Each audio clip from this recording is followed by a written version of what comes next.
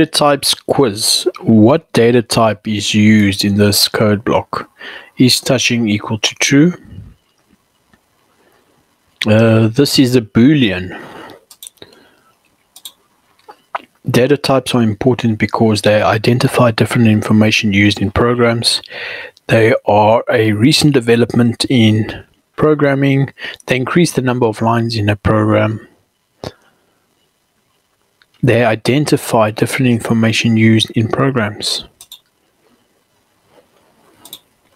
Strings are called strings because strings form the parameters of our program, like string wrapped around a package.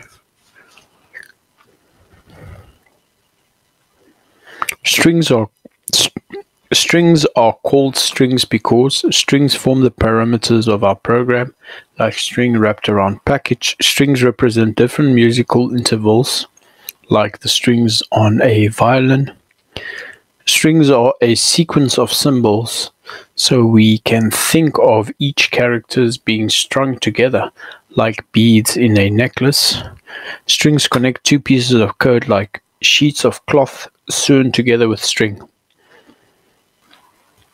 Strings are a sequence of symbols, so we can think of each character being strung together like beads in a necklace.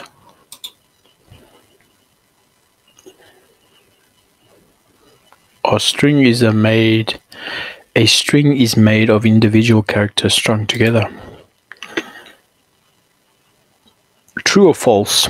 Is the value a string? True.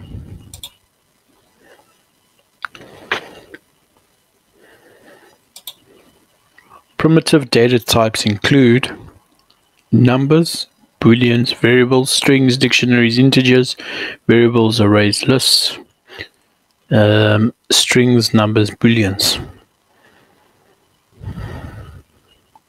Strings, numbers, and booleans.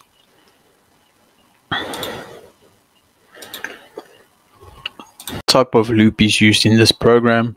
While there are slices of pizza left, eat a slice of pizza. That's the while condition controlled loop. Okay, so next, select the most accurate statement about loops. An iteration is made up of multiple loops. Loops are only useful when the number of repetitions is known. Loops require less coding and are easier to read than repeated lines of code. Loops are not useful. Loops require less coding and are easier to read than repeated lines of code. Okay, so if each call to place tile places one tile, how many tiles will be placed by this program?